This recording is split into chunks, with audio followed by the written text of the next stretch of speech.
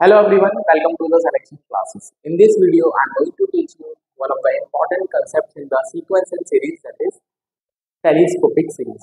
ये जो क्वेश्चन है, it is from the telescopic series, जहाँ पे आपको दो तीन सीरीज को मर्ज किया जाता है और उनकी nth सम को फाइंड आउट करते हैं, so that we can crack the question. तो आइए शुरू करते हैं सवाल का सोल्यूशन.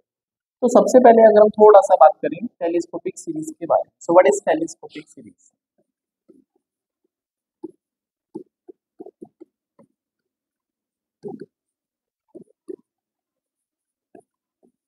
तो टेलीस्कोपिक सीरीज का मतलब है जिसकी ईच टर्म, इसकी हर टर्म को हम रिप्रेजेंट कर सकते हैं लाइक ए के इक्वल्स टू टी के प्लस वन माइनस टी के,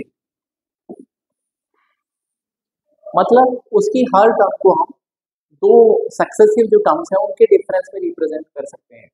मतलब क्या है इस बात का, अभी हम इस क्वेश्चन में अप्लाई करके देखते हैं क्योंकि मैथमेटिकल लैंग्वेज है, तो जब आप इसको एग्जाम्पल के थ्रू करेंगे तो definitely you come to know इसका क्या मीनिंग है और इसका क्या यूटिलाइजेशन है. तो यहाँ पे जो सबसे इंपॉर्टेंट होता है दैट इज कांस्टेंट. तो जो आपके पास कांस्टेंट होता है न्यूमरेटर में या डिनोमिनेटर में, उसको आपको पिक करना होता है. तो यहाँ पे जो सबसे इंपॉर्टेंट है that is constant. So what is that constant, हम इसकी भी बात करेंगे. तो आइए इस क्वेश्चन पे शुरू करते हैं. तो इस क्वेश्चन को शुरू करने से पहले आपको अगर मैं बात करूं एपी की nth टर्म, होपफुली आप सब जानते होंगे ये होता है nth term that is a plus n minus one into D. इसको भी हम यूज करने वाले, ठीक है. तो चलिए अगर मैं इस सीरीज को देखता हूँ तो यहाँ पे आपके पास मल्टीपल एपी है that is 1 3 5 7 99. So it is an AP. Again if I want to use white color, we have another series 3 5 7 up to 101, and if I utilize blue color also, then we have another series 5 7 9 103. so I can definitely see we have three series जो कि AP में है और वो denominator में लिखी हुई है मल्टीप्लिकेशन, राइट. तो अगर हम इसका nth टर्म फाइंड आउट करना चाहते हैं, what is the nth term of this series, ठीक है. nth टर्म बोलते हैं जनरल टर्म इसको बोलते हैं. तो I can see one upon यहाँ पे तीन एपीज हैं दैट इज AP1 AP2 और AP3. इनका हमको nth टर्म फाइंड आउट करना है और मल्टीप्लाई करना है, राइट. सो पहले वाले का जो है AP1 बोले तो a प्लस इसकी पहली टर्म है 1 plus n minus one, common difference इसका 2 है. दूसरे वाले की जो फर्स्ट टर्म है that is 3 n minus one, common difference इसका भी 2 है. एंड लास्ट है 5 plus n minus one into 2, ठीक है. Hopefully it is clear. Now if I solve it will be having 2n minus 1, 2n plus 1 and 2n plus 3. So this is the general term of the given series. ये इसकी general term है. अब इस general term को हम कैसे utilise कर सकते हैं. फॉर एग्जांपल अगर मैं n की वैल्यू यहाँ पे 1 पुट करता हूँ तो सबसे पहले वेरीफाई कर लेते हैं कि हमारी जनरल टर्म बिल्कुल ठीक आ रही है नहीं आ रही. तो अगर हम n की वैल्यू पे यहाँ पे 1 पुट करते हैं so will be having n equals to 1. सो आपको फर्स्ट टर्म मिलेगी that is t1. So t1 should be equals to 1 upon 2 into 1 1 2 minus 1 that is 1 into 2 into 1 2 plus 1 3 plus into 2 into 1 2 plus 3 that is 5. So definitely I got the first term. इसका मतलब ये जो series जो nth का मैंने बनाई है ये बिल्कुल करेक्ट है. अब हम इसको यूज करते हैं कि इसका क्या फायदा है. सो tn equals to 1 upon 2n minus 1 2n plus 1 और 2n plus 3. So if I want to observe the difference between these two terms, अगर हम इनका डिफरेंस चेक करना चाहते हैं, आप डिफरेंस इनका भी चेक कर सकते हैं इनका भी चेक कर सकते हैं. But when you are solving the question and if you want to make it easy, तो आपको पहली जो nth टर्म है और जो लास्ट वाली nth टर्म है उसी को यूटिलाइजेशन करना है. यही सबसे की कंसेप्ट है यहाँ पे. तो अगर हम इनका जो डिफरेंस देखेंगे that is difference, this difference is 2n plus 3 minus 2n minus 1, so that difference is actually 4. तो ये डिफरेंस 4 है. अब आपको कोशिश क्या करना है कि जो न्यूमरेटर है इसमें 4 बनाना है, 4 क्रिएट करना है. तो how can I make it 4, right. तो कैसे 4 बन सकता है. तो 4 बनाने के लिए काम करते हैं, इसको ऊपर नीचे मल्टीप्लाई कर देते हैं 4 से। तो डेफिनेटली ये फॉर्मेट सेम है, बट हमने सिर्फ 4 से मल्टीप्लाई किया, 4 से डिवाइड किया, सो दैट जो मैथमेटिकल इक्वेशन है वो अभी भी एज इट इज है। तो I can write 2n minus 1, 2n plus 1 और 2n plus 3। Hopefully it is clear. अच्छा, अभी 4 जो है यहाँ पे न्यूमरेटर में, इसको हम ऐसे भी तो लिख सकते हैं 2n plus 3 minus 2n minus 1। भाई 4 का मतलब यही है 2n प्लस। तो अगर मैं इसको और सिंपल वे में लिख सकता हूँ 1/4 एज इट इज, जो ऊपर वाला 4 है उसको हम ऐसे लिखेंगे, that is 2n plus 3 minus 2n minus 1 upon 2n minus 1, 2n plus 1 और 2n प्लस 3। अभी हम क्या करेंगे, जो न्यूमरेटर है इसको सेपरेट करेंगे डिनोमिनेटर के साथ में।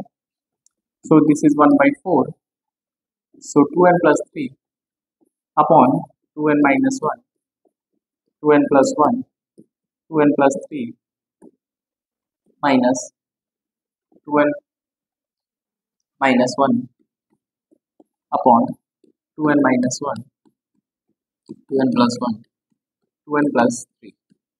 सो होपफुली ये स्टेप आपको समझ में आया होगा।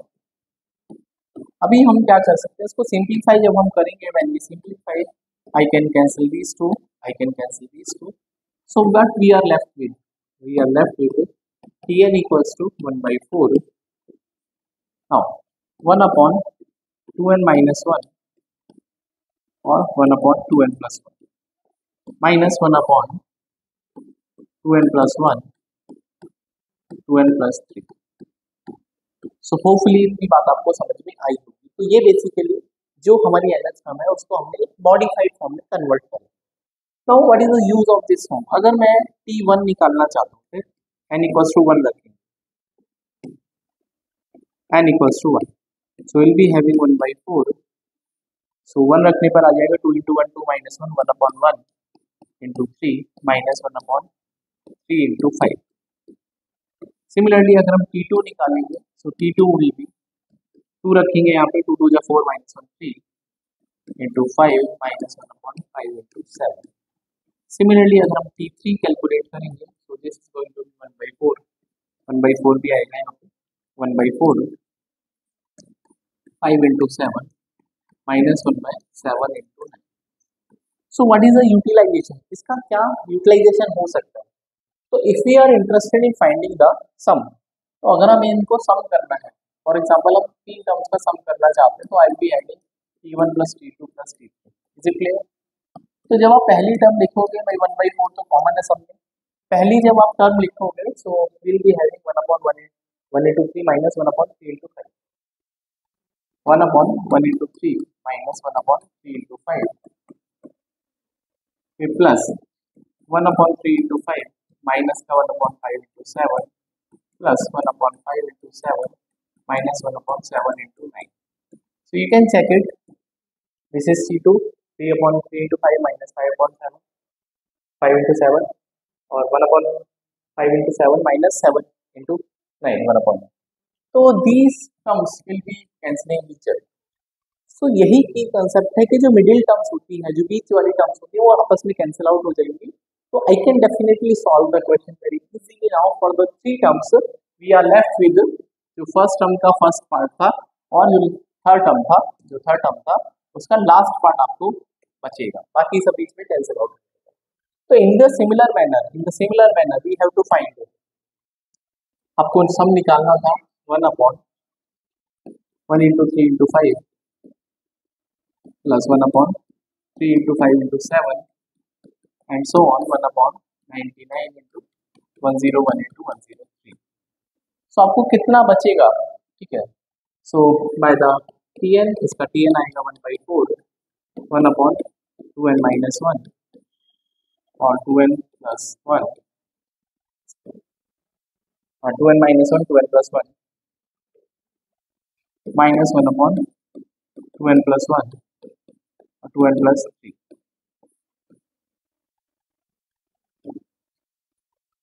2n minus 1 2n plus 1 2n, हाँ ठीक। अभी हमको इसका सम करना है, राइट। तो पहला टर्म निकालेंगे, दैट इज सम करने के लिए अगर हमको सम करना है सम, तो now it is very easy. So 1 by 4 will be common. So I can say we'll be start putting the value from n equals to 1. n equals to 1 रखने पर आपको मिलेगा that is 1 into 3 minus 3 into 5 plus फिर 2 रखेंगे तो आपको मिलेगा 3 into 5 minus 5 into 7 फिर 1 upon 5 into 7 minus 1 upon 7 into 9 and so on. अब लास्ट में कितना आपको रखना है? हाँ लास्ट में, तो लास्ट में आपको 99 रखना है. 99 कैसे मिलेगा? जब आप n की वैल्यू जब आप पुट करेंगे दैट इज 99 मिलेगा. जब n की वैल्यू पुट करेंगे 50, कितना 50. हाउ कम आई नो कि भैया 50 होगा? क्योंकि जब आप 1 से स्टार्ट करते हैं 1 3 5 7 and you are going up to 99, तो इसमें जो नंबर ऑफ टर्म्स कैसे निकालते हैं? नंबर ऑफ टर्म्स निकालने के किसी भी एपी में फॉर्मूला होता है, direct formula, that is last term minus first term divide by common difference plus 1. So I can check 99 minus 1 upon common difference is 2 plus 1. So we will be having 98 plus that is 50 terms I have. We have 50 terms. That is 98 upon 2 49 plus 1. तो इसका मतलब n की value 50 रखनी पड़ेगी यहाँ पे. तो जब आप यहाँ पे n की वैल्यू 50 रखोगे तो will be having 1 upon 99 into 50 रखने पर ये 101 हो जाएगा माइनस यहाँ पे कितना बचेगा that is 101 into 103. So hopefully ये बात आपको समझ में आई होगी कि किस तरह से हम n की वैल्यू को यूज कर सकते हैं. सो n इक्वल्स टू 50 रखेंगे तो ये 101 और ये 103. So as I told you बीच वाले जो सारे के सारे टर्म्स हैं वो एक दूसरे को क्या करेंगे? कैंसिल आउट करेंगे. So what we are left with, we are left with n equals to, या अब तो ये बेसिकली सम आ जाएगा. तो सम equals to 1 by 4 1 upon 1 3 minus, तो ये आपके पास बचेगा दैट इज 101 into 1.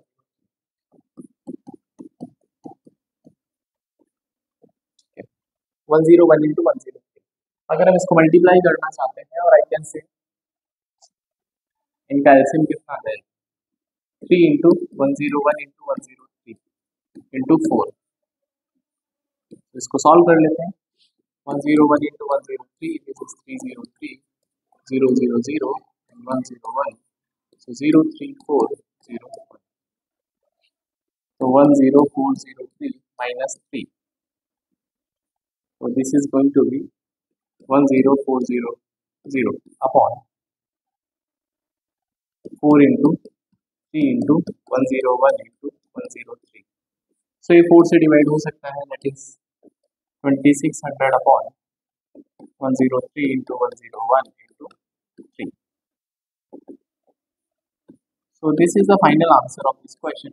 अगर हम इसको कहीं पे छोड़ना चाहते हैं तो होपफुली ये बात आपको समझ में आई होगी कि किस तरह से हम सम का यूज कर सकते हैं, सम फाइंड आउट कर सकते हैं यदि हम जनरल टर्म को अच्छे से कैलकुलेट कर सकते हैं और उसको मॉडिफाइड फॉर्म में कन्वर्ट कर सकते हैं. सो होपफुली ये वीडियो आपको अच्छी लगी होगी और इसी तरह के सुपर कंसेप्ट के लिए आप सिलेक्शन क्लास को सब्सक्राइब करिए और वीडियो को अपने दोस्तों के साथ शेयर करिए. तो सी you in the next video. Till then bye.